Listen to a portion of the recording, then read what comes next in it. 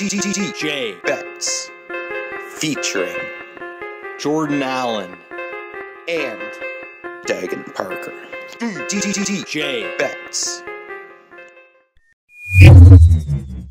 Hi, I'm Jordan Allen here at Dagan Parker. We got a special guest with us, a guy that's been in the Northwest Territories doing his thing in the media, over to the Score, and now current host of Sports Grid Radio. You can find him on channel 159 on SiriusXM.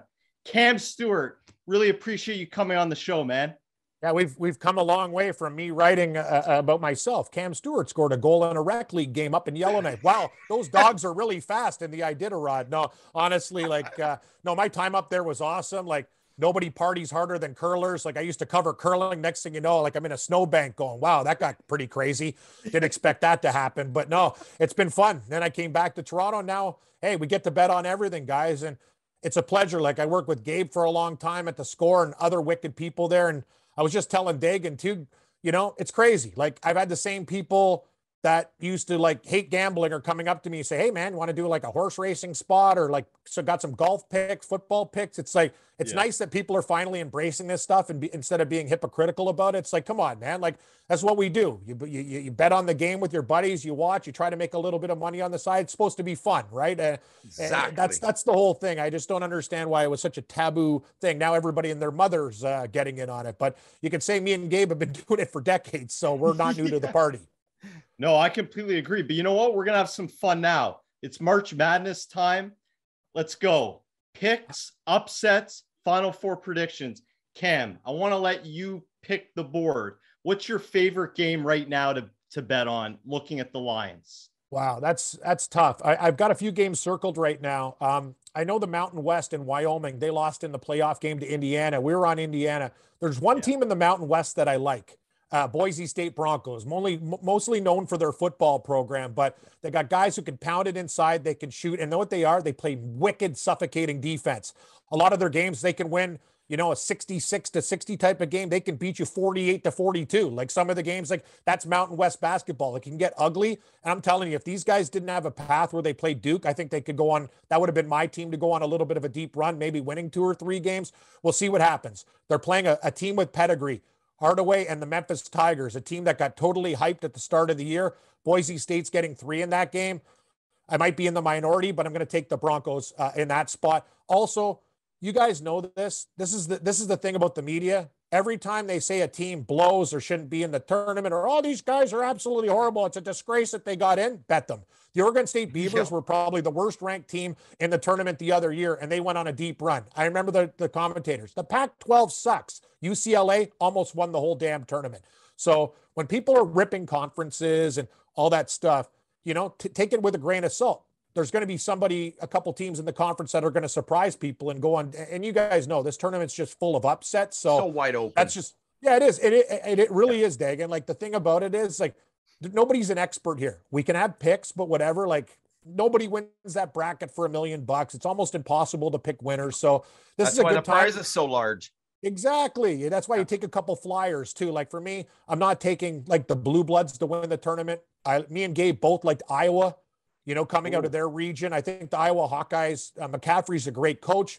They have one of the best players in the league. They got Bohannon. They got everybody. Like, have you seen this guy play for Iowa, Keegan Murray? He's averaging almost 24 a game. Like, the Iowa Hawkeyes, in my opinion, are a dangerous team. And if you look at their price, going through the numbers right now, guys, these guys, like, what are they? Plus 420 to win the Midwest. It's something. Those are kind of the numbers that I'm looking at right now. I know Duke is good. Here's the one thing about Duke too. Losing to Virginia Tech was probably the best thing that happened to this program.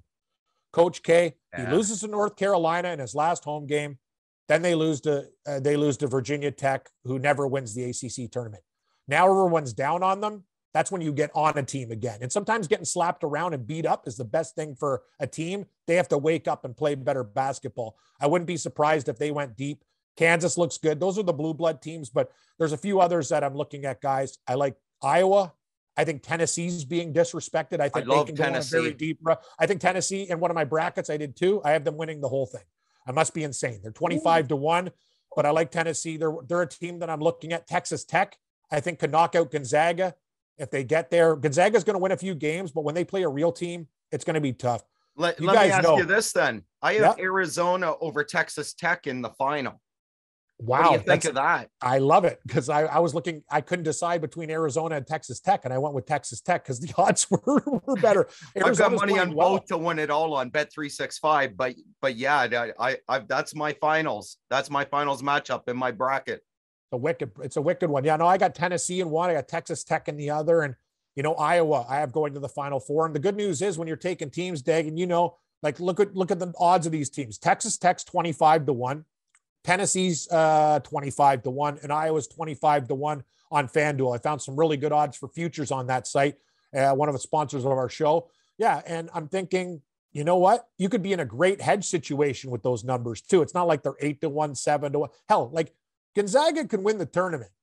You think I'm betting these guys at under 4-1? Like, are you kidding me? Playing in the West Coast Conference? Sure, they can win. And people can say, Cameron, you're an idiot. Yeah, but you beat up Loyola Marymount, San Francisco, the San Diego Toreros, and teams like that all year. When you play a real team, things get real. You saw what Baylor did to them. Slap, slap, slap. Yeah. They embarrassed them. So Gonzaga might have Timmy and Holmgren and, Mark Few.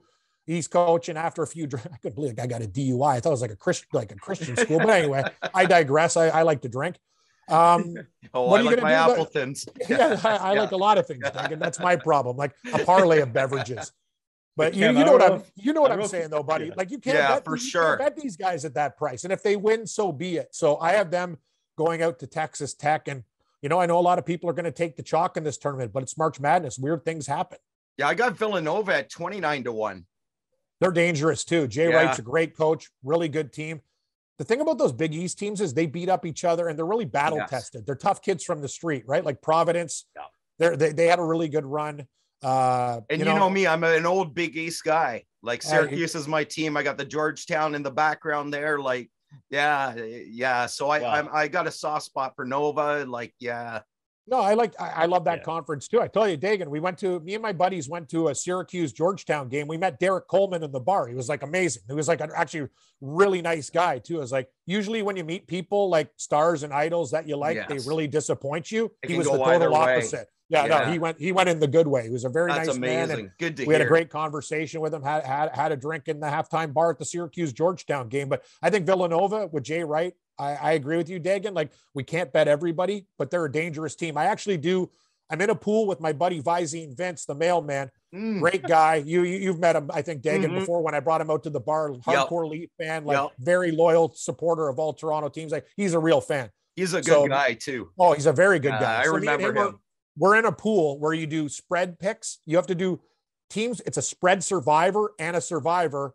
So we already took Villanova as one of our survivor picks to move on. Like, you take a team on Thursday, Friday, like every time there's a separate day, you do like a survivor pool. Wow, that's crazy. I've never been in one of them ones. No, a lot of people are like, what? They've been asking me. I was just on another radio show. They go, what the hell is that? I go, no, it's different. And you do a pool where if you pick the spread, you move on. If you get the spread wrong, you're done. It's a spread survivor pool. We do a regular survivor and a spread survivor. So that's crazy. I like that. We're bad. No, trust me. We got to get all this stuff together and like come up with these concepts. But it was Vince found some guy. He's like, does all these pools. I'm like, whatever it is, I'll send you the money. Let's go win all of them. Yeah, nice. Yeah. That sounds great. Cam, you got to invite us. Scared money don't make money. Scared money never wins. Scared money don't make money. No, you guys say next year, once I get the flow, like he kind of hit me on it quick. Like, he was doing his mail today. He's like, hey man, you want to get in? I'm like, yes. Like that's the thing. I've been texting him my picks and stuff like that. But yeah, guys, I don't know, like it's really hard to attack this tournament. You go game by game, but I like the futures kind of in the mid 20 range with good teams. And I think once you get to the Final Four, we all like to make money. I know Morency's favorite line, I'm not a gardener. I didn't come here to hedge. And I know it. I tell him, I go, but sometimes the hedges need trimming. Like that. Sometimes when you have a mortgage to pay or, you need $1,000 quick or so. Like I don't have a car. My car broke down the other day. I almost drove it through a brick wall. Like I wouldn't mind having like $5,000 so I can go put it towards a new automobile. Sometimes you got to hedge. And with those numbers, they're good numbers to me. So like teams like Tennessee, Iowa, good call too, Dagan. Villanova's a dangerous team. Like that's where I'm looking. I'm trying to avoid for value, right? of the world. Yeah, exactly. I was going to ask you, Cam, what's your opinion on Illinois? Because I think they're a dangerous team. Illinois is a good team. The problem with Illinois is, though, they're a hard team to back because they could win the national championship when you watch them one night, and then they also crap the bed. I guess a lot of teams in the Big Ten kind of play that way, right? But Illinois has they have big men. They're very well coached. They're good. I just have a problem with their consistency. Like, they'll be in a game and it's just like they go cold, like real cold. You almost want to take a team. The thing I like about Tennessee is they can get that way, but they're very athletic. And I also think they're being disrespected by the seeding of their tournament. Yeah. I like Iowa because when I look at their path, I think they have a very good path, like to get deep into the tournament. The teams that they can play, I think they can beat.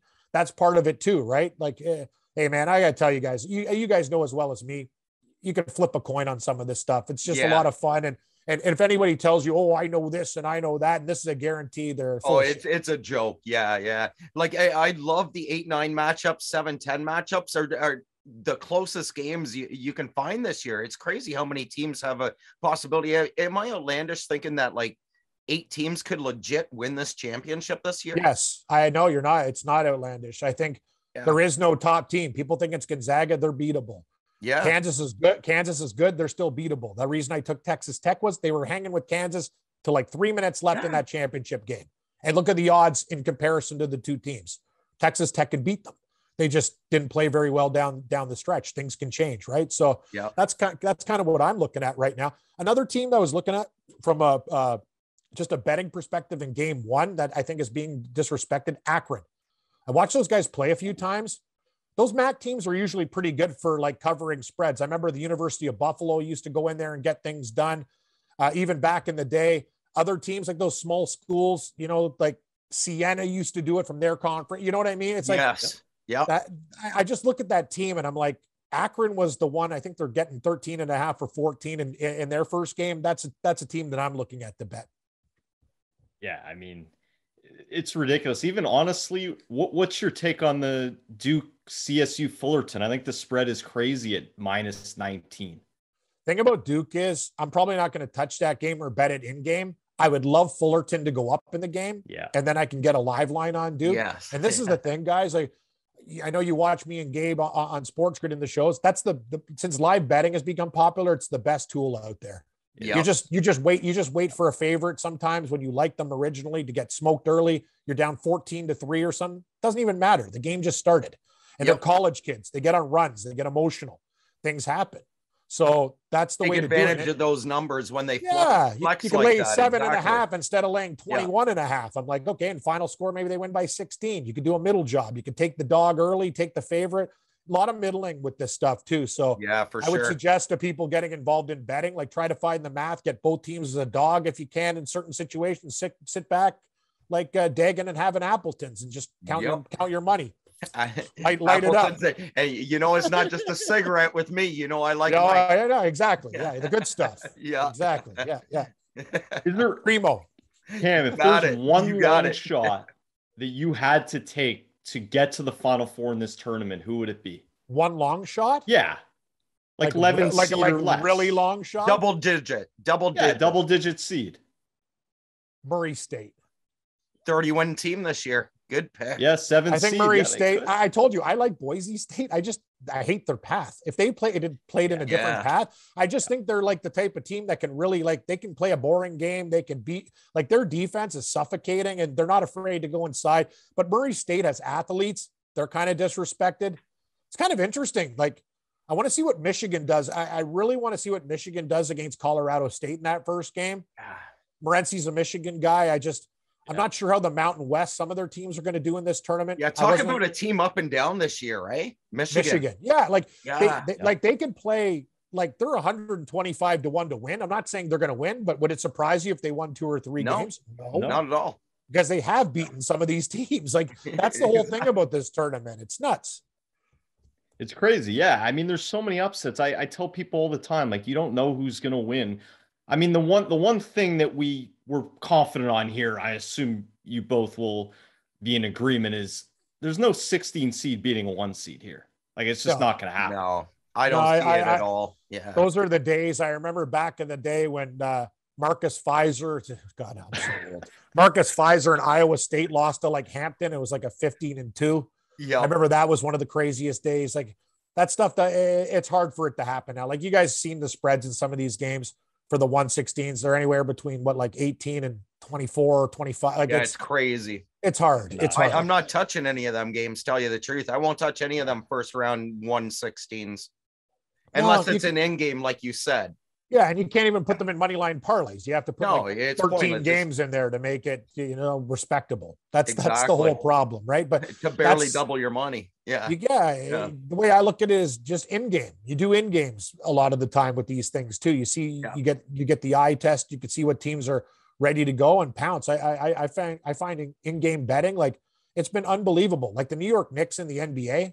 They're leading all the time. They always gas out in the fourth quarter. Like people were, it was a license to print money for a while, right? Yep. It's just there's certain things like the trends of these teams. So this tournament's tougher though, because not necessarily talent wins. It's a one and done. You're not playing your whole conference schedule, right? So, and I don't know certain teams' motivations. It's like when you're betting the NIT. Are you happy to be there? Are you pissed off? Like people were saying St. Bonaventure, because they lost in a heartbreaking fashion to St. Louis, wouldn't want to play, but they go into Colorado and beat the Buffaloes outright.